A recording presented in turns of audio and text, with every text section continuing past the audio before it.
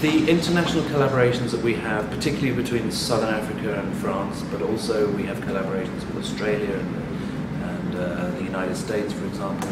They're particularly strong ties with France are very, very important, not least so that we can learn the new techniques, but also we find we can expose our international colleagues to things that are going on here. It's mutually beneficial, it goes both ways. It's not necessarily the most important thing, but of course funding is a very big thing.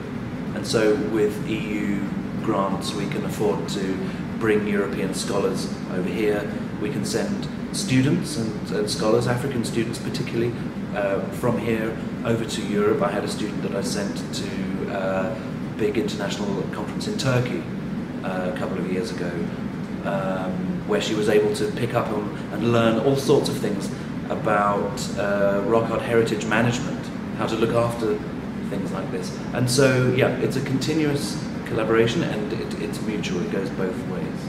I mean, not only do we have these, important international collaborations between scholars, but a lot of these guys are our close friends.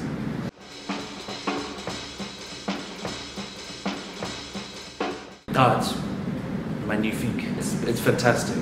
We're very privileged to have it come to this country. I know it's been travelling the world, and before that it was in China, and before that it was in Japan, and this was the next stop, and this is the only stop that it's going to make on the African continent. And I think it's appropriate because we have our own rock art here, but of course there's rock art throughout Africa, and hopefully in future the same exhibition and others will be able to travel throughout the African continent. But while it's here, we're very privileged. We're lucky to have it for so long. I think it's 4 months. It may actually end up being longer, and it's a perfect, because Lascaux is so famous, it's so well known worldwide. We hope that it's going to draw a lot of visitors and bring attention to the rock art that we have here. Having the African rock art addition to it helps to contextualize it, and I think helps South Africans understand that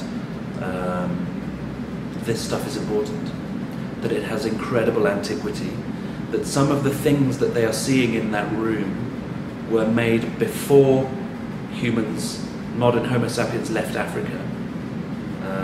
Modern symbolic thought was happening before modern humans left Africa, and all of those sorts of things that bring us all together and make us human.